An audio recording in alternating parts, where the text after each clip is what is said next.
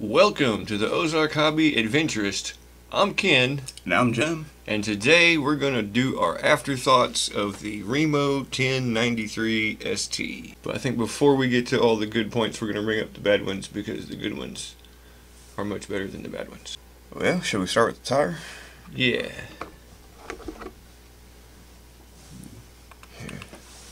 As you can see, there is a rim breakage issue that we had. And evidently this is pretty common. Didn't make us too happy. It's a good thing that they send a spare along. Other than that, the tire is awesome. Very nice. Alright. Then we had a drive shaft issue.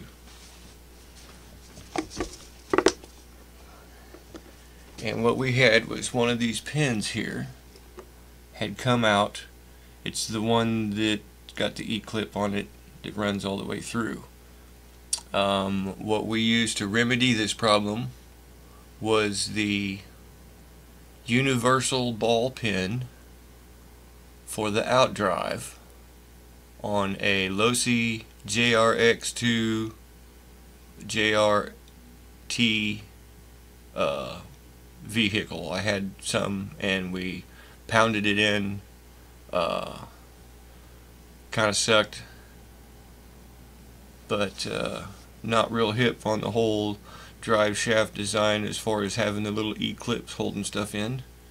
But if it works, it works. But when it don't work, well, it don't work. Other than that, the drive shafts are fantastic. Surprisingly quiet out of the box. With the tires being super grippy, all you can hear is them just flowing over the rocks.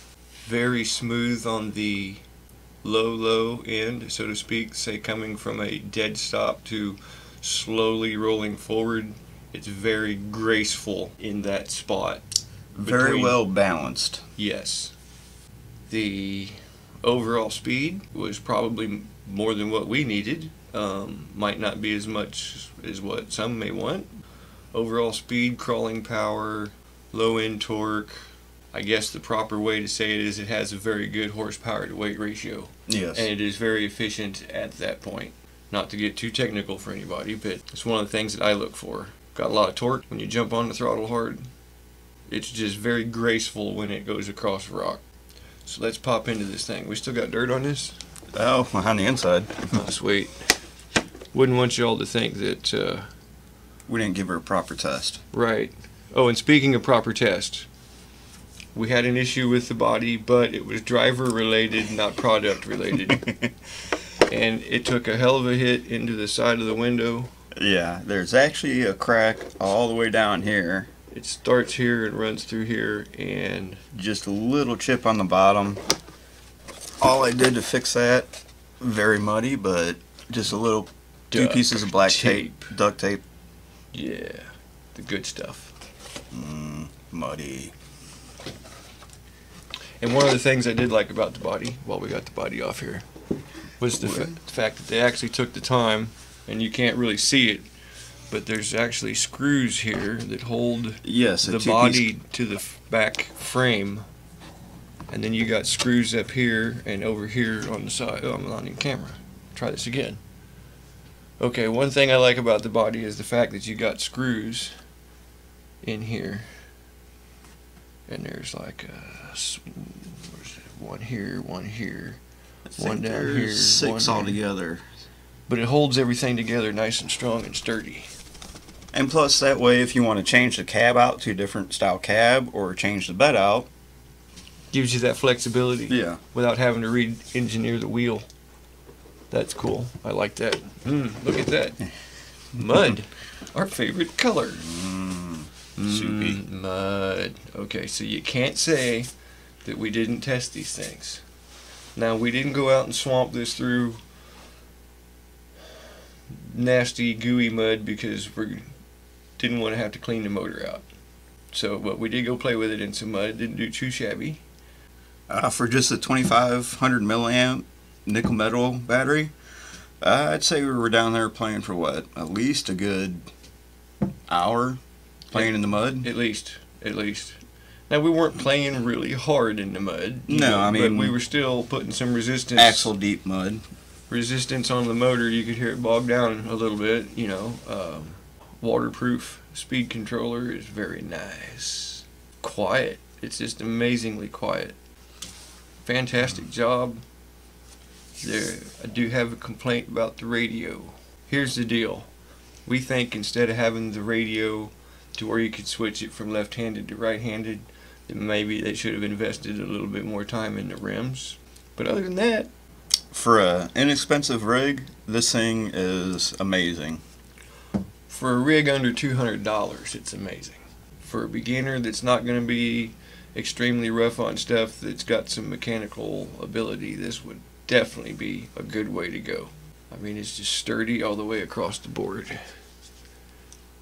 And it doesn't have a lot of frame twist, but that's a good thing.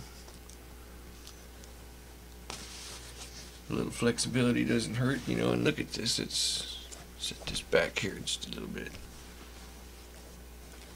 Out of the box, that's pretty good.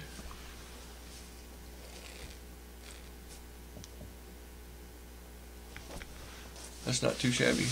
I enjoyed playing with it. Now we gotta clean it up so we can go play with it again. So anyway, we had fun. Pretty decent setup. The only two problems we had was the drive shaft pin and the rim. And the rims. A little bit more thicker plastic would have been great. Yeah, just a little more on the rims. So, but they are a bead lock, so it won't be nothing changing them out.